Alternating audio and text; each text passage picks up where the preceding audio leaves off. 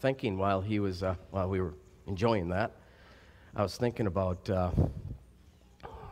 how it's probably been about 14 years ago, and I was working as a plant manager in a place in Whittemore, and I felt like I was stuck because I really felt called into the ministry, and I was as a plant manager, and I didn't know how do I get from here? Because we're living in Essexville. I'm working in Whittemore. How do I get to here? I don't understand how I get from here to here. Well, God had this master plan. It was great. It was one day, basically I had to run the shop as myself. There was nobody over me. One day my boss, the owner, showed up with a gentleman, gave him a tour, and he introduces him now as the president of the company. He's my boss. Hello, thank you, all right. So it starts to present itself. And I'd say about a week into this whole new adventure, the man calls me in on a Monday, which is a typical Monday. He calls me in and he sits me down and he says, I'm going to cut your pay in half, and you're going off salary, and you're going to have full responsibilities that you had as a plant manager. Can you guess some of the things that were running through my mind? Because I could see some of your faces, what you were thinking. There was murder, okay? I'm thinking there's not one other employee 150 feet from this guy right now. I could take him. But I'm thinking to myself, I'm going to be honest, wouldn't you be hot? I'm driving 55 miles one way, and you just cut my pay in half. I mean, there's just a lot of things. I worked hard. I didn't deserve this. And I walked out of that meeting, and I closed the door onto the shop floor because I'm going out to work, which I did anyway, but now it's just a different attitude. And I closed that door, and I said to the Lord, I'm not doing anything he said. And I heard the Lord as clear as day in that moment say, you're going to do everything he said, and you're going to do everything I said that I tell you to do. I'm going to tell you, in 1 year from that time of going to wanting to kill, which I'm kidding, just being sarcastic, to one of the last days that I worked there before he laid me off, generously, I guess, and I went into the ministry, is he called me up front to make a call for to another customer because he had made a problem. He was making serious problems with our customer base. And he hands me the paperwork and says, I know, you're probably mad, you probably hate me. And the words that came out of my mouth next surprised me as well as him. I looked at him, I grabbed the paperwork, I said, I don't hate you, I love you. Awkward, but I'm like, There was a lot of things the man did during this time. He belittled me. He belittled my faith. He made very sexual comments that were, I won't go into it.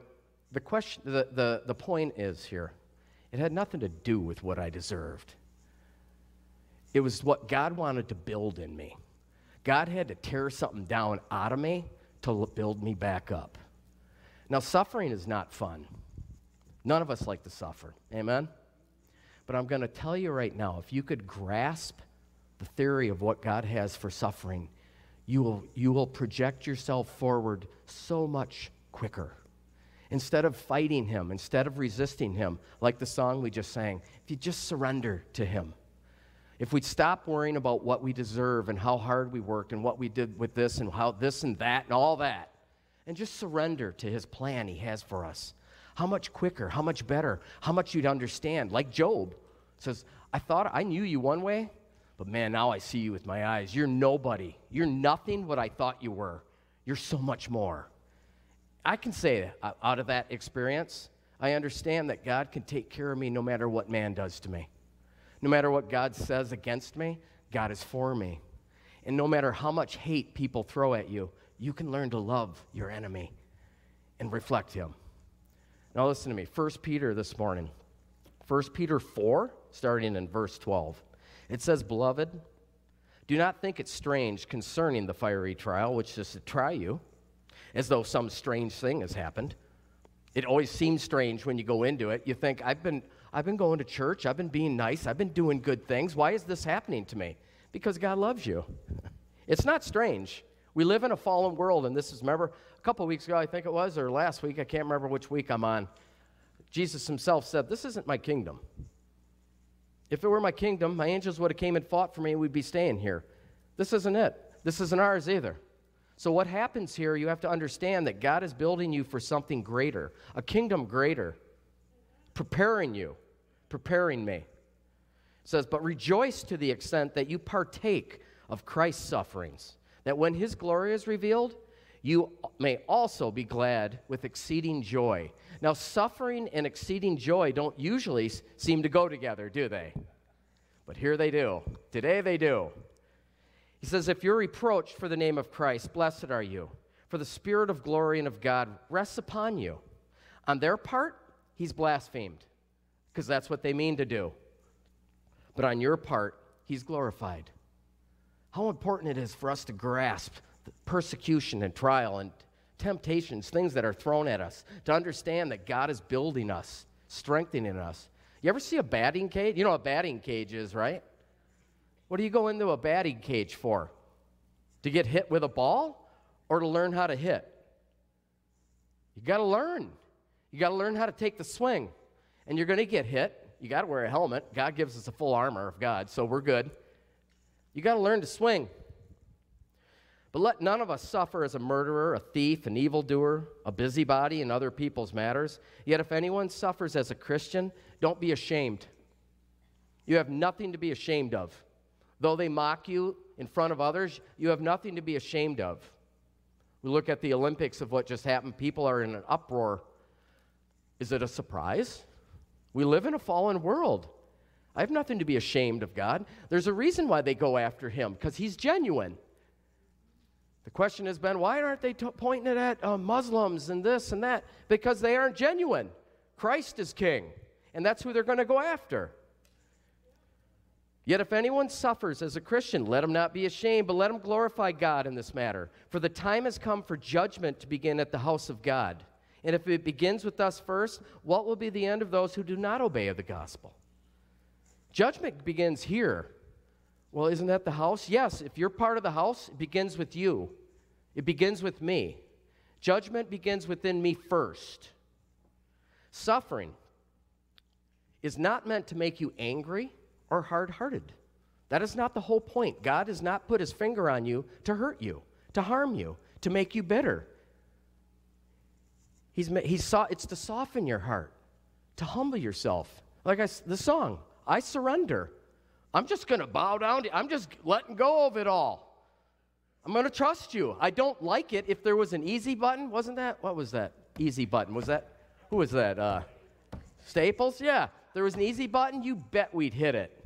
You know, God says no to something. Where's the button, the yes button? We'd change it if we could. But why don't we surrender? In this world, we're taught to fight. But God says he'll fight for us. We surrender to him.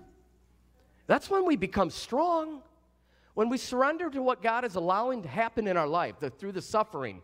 If you could learn to look, get your bat out, get your helmet on, and get your glove on, if you like that. I never wore the glove. And start getting the bass out into the batting cage and start practicing. And start practicing giving him praise.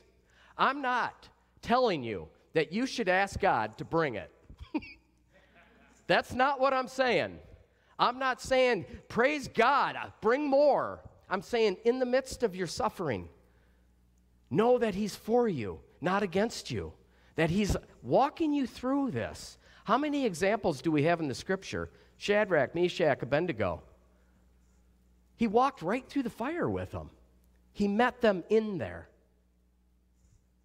These stories were written not for fairy tales, not to make little cute children's books, or to make felt figures and put them on. It's for the adults too, to understand that what you're going through, when you're in the fire, he's there with you.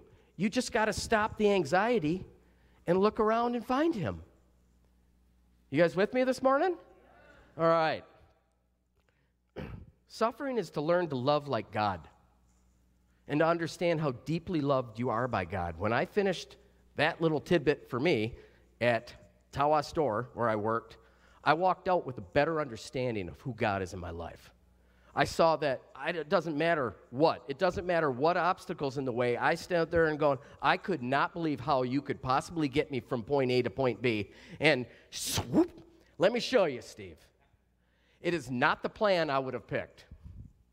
But I wouldn't change it now.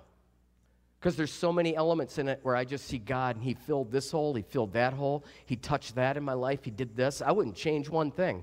But if he'd have asked me to be prior, here's the plan. I got, this is going, you're going to get, what? No. We need to debate this. Like Job. Job said, Job was debating with God. I don't know, I wish I wasn't even born. But God corrected him. If I'm your Lord, and if you can answer any of these questions that he presented to Job, then maybe you're Lord. But I would encourage you to go back into about Job 40 and start looking at the list of questions God asked Job and see if you can come up with any of them. Too astounding, brilliant, incredible. None of us can. So we all come to terms that, we're all on the same level playing field right here, correct? We all understand that. We've all sinned. We've all fallen short of God's glory. We're all human. We all need God. Therefore, we need to all surrender. Now, it says this in our suffering, 2 Corinthians 1:5. It says, "For as the sufferings of Christ abound in us, so our consolation also abounds through Christ." What does that mean? That suffering brings comfort from the Lord. I just want you, but I'm so overwhelmed by my suffering. If we'd stop, surrender, focus on a couple weeks, I can't remember what week it was, talking about him being high and lifted up and seeing God. Maybe that was last week, right? I'm getting old. I can't remember my weeks. I've seen all in Daniel, in Ezekiel, in Isaiah, seeing God for who he is. Not just praying like God is just out there in some, mystic thing, but reading through scripture of exactly what God is doing and where he's at and what he's doing. Like right now, as I said back a week ago, he's in heaven, sitting high and lifted up on a throne, and he hears our prayers. He hears your cries. He knows your desperation. And around the throne are angels and saints, and they're worshiping him. It's not boring. There's a lot going on. And I read those stories, and I'm like, how can he hear us with all that going on? You got seraphim, they're all spinning, there's holy, holy, holy, and they're only repeating what they see. Shouldn't we get a whiff of that? They're only repeating what they see. Holy, they just can't get past that part. We have to capture this vision of the scriptures and embrace them. That is what's going to save us and bring us and deliver us through some of our trials. Absorb his word. Believe his word to help carry you through your sufferings.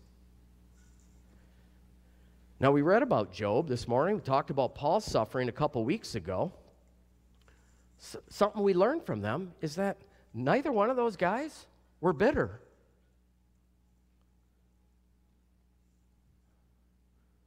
Their pain, their misery, their experiences, it didn't leave them bitter. Have you read Paul's letters? He isn't like yelling at the Philippians and yelling at everybody. You guys need to step it up and do it. It's all love. God took them, those men, and he squeezed them. Well, that's mean. People don't like to hear that. God is loving. God is loving. But God is just. And God will bring the best out of us because God created us. I don't even know what's everything that's in me, but God does. God knows exactly. You know how you squeeze an orange or a lemon? You get every last drop? God's going to do that for you because he loves you. And we have to just surrender. Romans 12:9, it says this. It says to let love be without hypocrisy. Now, this is a writing from a man who has been through so much. Imprisoned, beaten, whipped, stoned.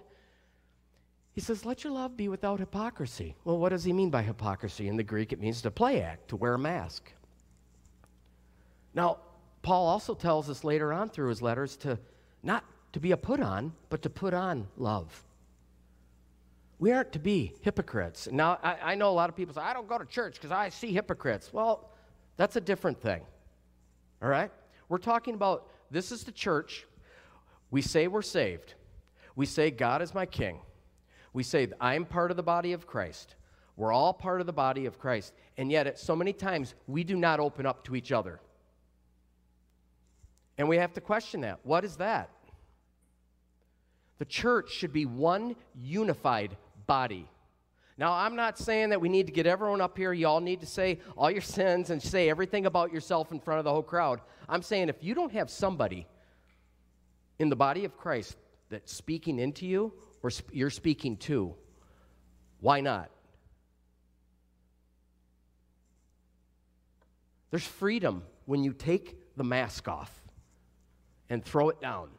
That's what Paul's telling us. Abhor what is evil. Cling to what is good. Don't let your love be fake. Let it be genuine. So we have to ask ourselves, what's Paul talking about? What does love look like? What does the body of Christ look like? What should we look like? Well, it says here in 1 John. I'm glad you asked. 1 John chapter 4, 7 and 8. It says, Beloved, let us love one another, for love is of God. And everyone who loves is born of God and knows God. He who does not love does not know God. Here it is, for God is love. That is such a powerful thing. We used to have a little magnet on our fridge, I remember years ago. I don't know where it went, but God is love. Three little words, powerful. We live in a time now where people say love is love.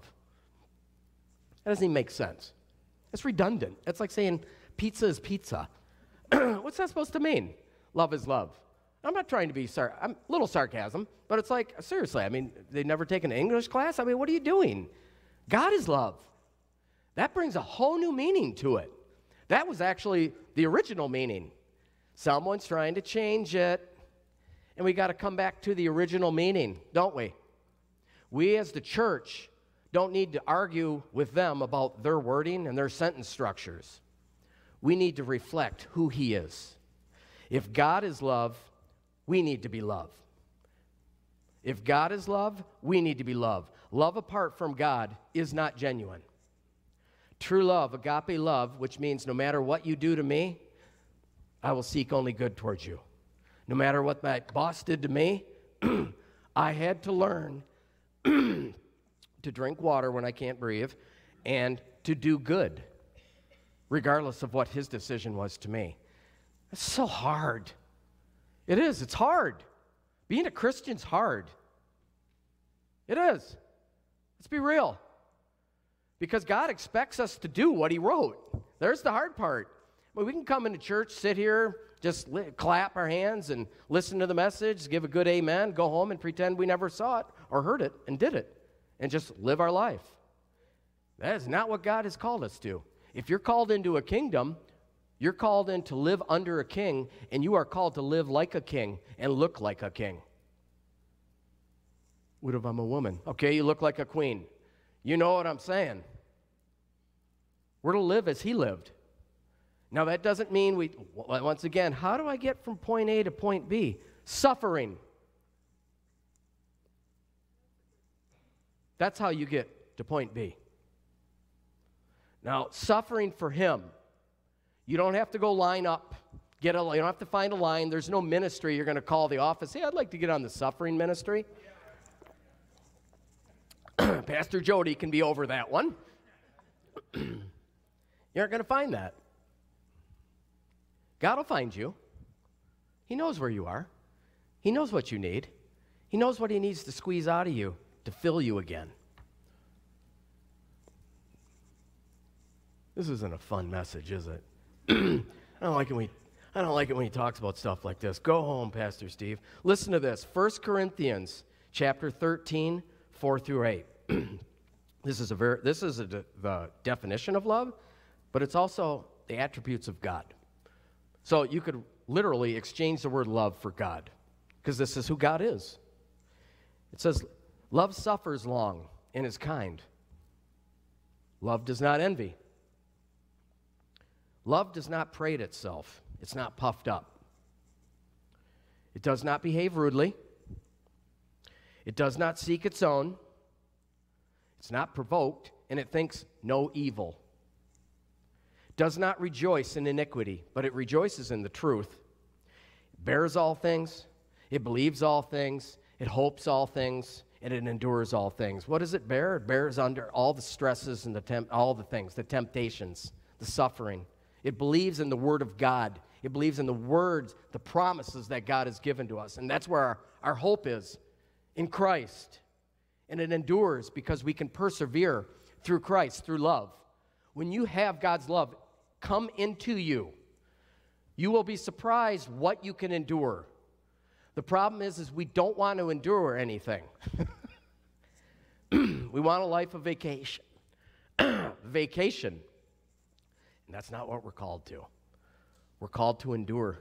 The only way he's going to get what's in you out and put back into you what he wants is to squeeze you. You got that envisionment now like a lemon or something? Yeah? It's pleasant, isn't it? It's lemony. Romans 12, verse 10 through 13, it says, be kindly affectionate to one another with brotherly love, in honor giving preference to one another, not lagging in diligence, fervent in spirit, serving the Lord, rejoicing in hope, patient in tribulation, continuing steadfastly in prayer, distributing to the needs of the saints, given to hospitality. He has got a list going here. I forgot one part of my last scripture is love never fails. That could actually fit. That fits for Romans 12, what I just read. If love never fails, then we can be kindly affectionate to one another with brotherly love. Honor each other. Don't lag in what you're supposed to be doing. Diligence. We should be a people of excellence, striving to serve the Lord.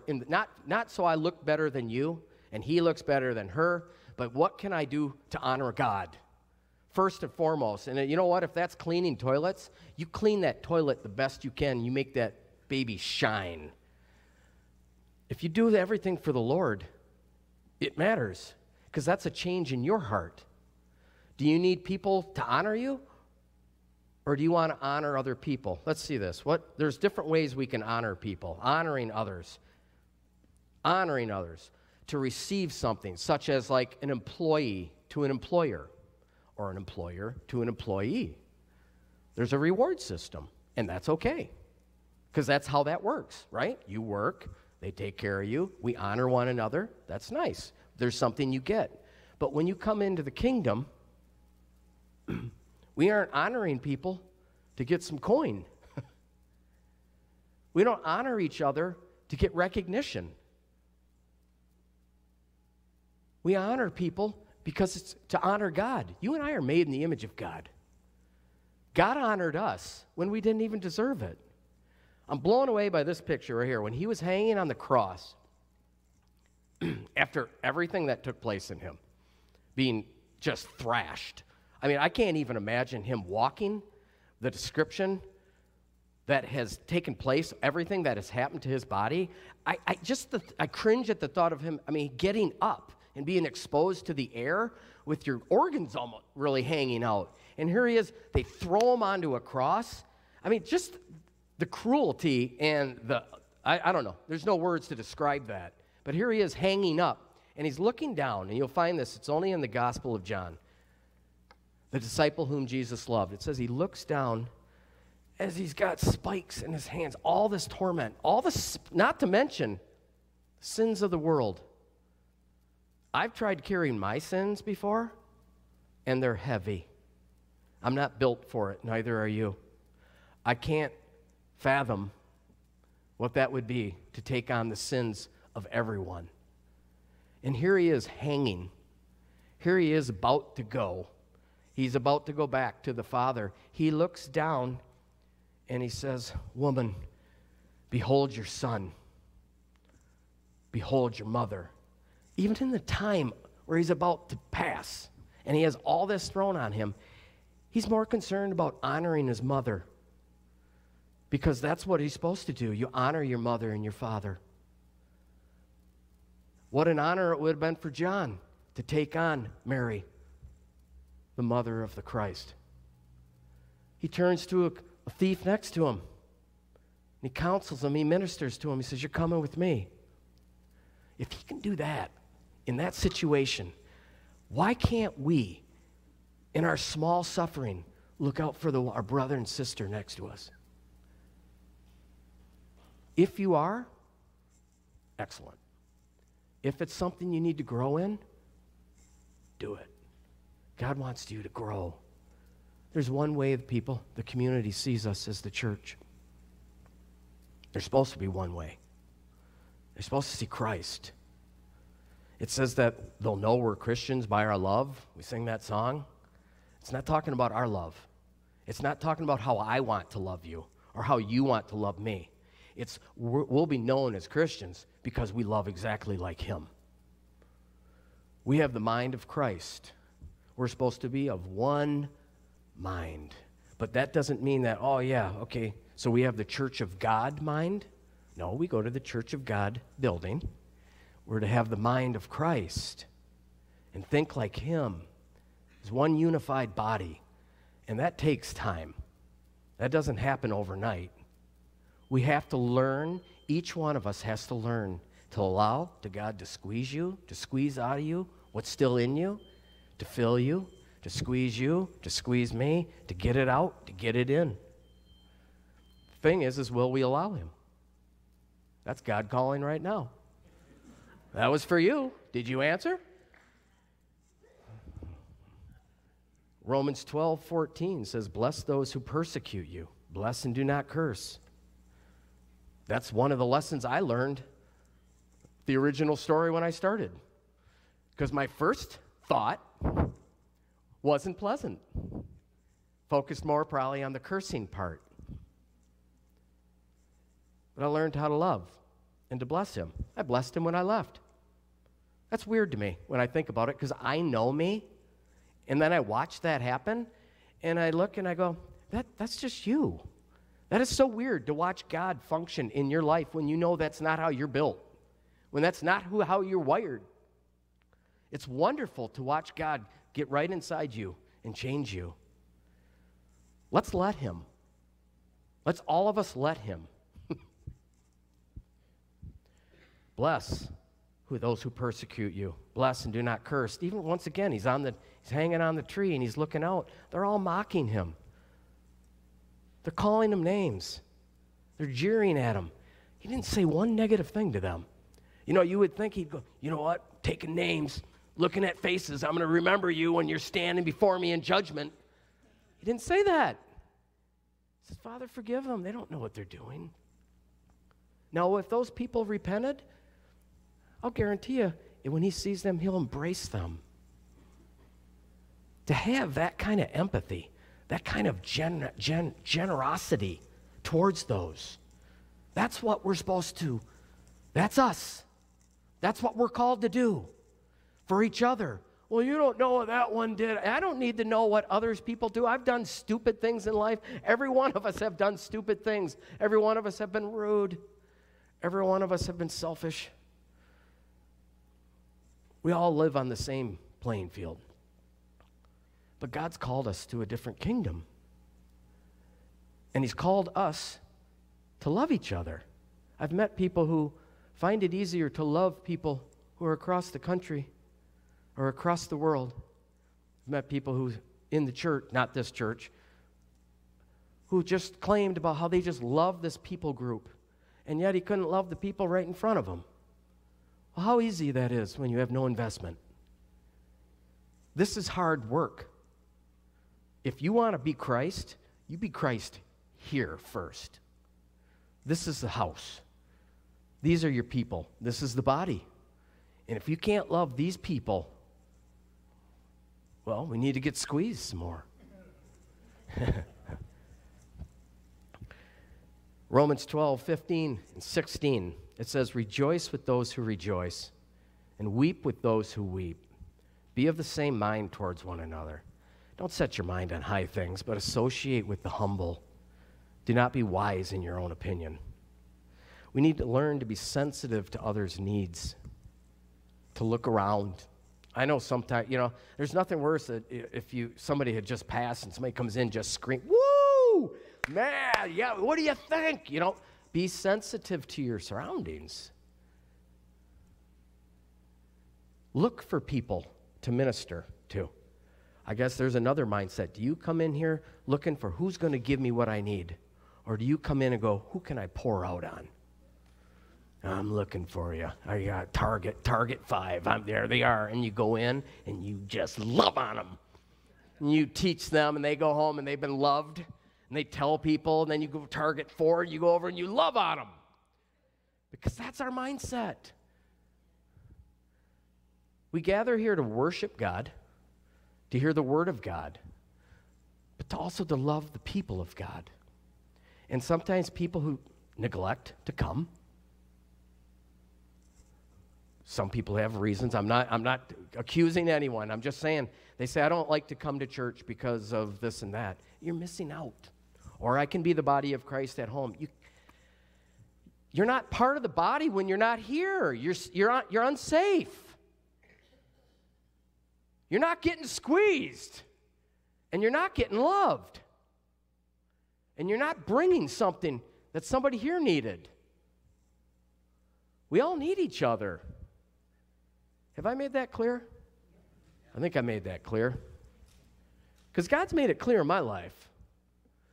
If you've ever felt insignificant, unimportant, overlooked, looked through, which I have, allow God to squeeze you. Because you're being lied to. Because you're not insignificant. Some people may look over you and look right through you. But there are others that want to minister to you. Because that person who looked through you may not be where they need to be spiritually yet. We got to quit judging each other because someone did this or did that, and I don't know why they did that. I don't know why. Maybe they're just immature. Some people are very immature in their faith. Some people could be going to church for 30 years and still immature in their faith. You got to allow God to squeeze you. We got to grow with each other. Then we can go with each other. We have the love of God, the mind of Christ, and the infilling of the Holy Spirit. I can't think of anything better. I can't think of anything else I need. I know we could give a list of temporary things. Yes. I could give a list of temporary things that I need. But as far as for the eternal and to get through this life, I don't need anything else. Either do you. Utilize the gifts God has given you now, today. We share in his sufferings, we share in his riches, but we also share the same thing with each other as well. I guess what this really is today is just a call out to the body of Christ of not just getting to know each other. It's not just, hey, you play cribbage? I like cribbage too. Yeah, here comes the sarcasm. It's getting to know each other. What scares you? Let me pray for you. And then, toot, toot, toot, toot, toot, toot. How are you doing? I've been praying for you today. How are you doing? I'm not doing well. Hold on. Everything's great. Oh, wait. I'm struggling. And I need you. Please pray for me. In fact, if you have 10 minutes, can you come over and pray for me? We got to get real. I'm not saying nobody's real. Use cliches, but we got to get serious with each other if we aren't already. We should know each other and be known. Isn't that what we say about God? We should be that way with each other as well. I want to know you, and I want you to know me. Transparency, vulnerable, finding someone you can trust, and opening your heart to them so you can grow. So when you are getting squeezed, you have someone to fall back on with as well. Does that make sense? Let's pray.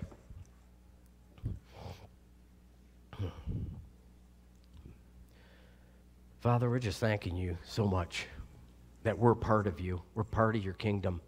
Father, every one of us here who have called on your name and are saved, Father, we have so much to be thankful to you for. So much. We do want to thank you as well for the sufferings that we have learned from. Maybe it's just today's the day that they can turn it around and see exactly what you're doing, Lord, that you're growing them, that if they're suffering for no reason, you're growing them, you're pruning, you're growing, you're bringing them into your image. We were all created to bear your image. We're all created. Jesus walked the face of the earth. He was the visible image of the invisible God. And though we are not Christ, we are little Christ, we are to bear his image as well. And we are being made into his image day after day through trial, through experience, through suffering, through joy, and through togetherness. So, Father, it's you we rejoice with today, that you allow these things to happen, that you will care for us enough to love us through all these things. Through all of our complaining, through all of our griping, we exchange it, Lord, for rejoicing and praising. And we lift our hands to you and give you praise. In Jesus' name, amen.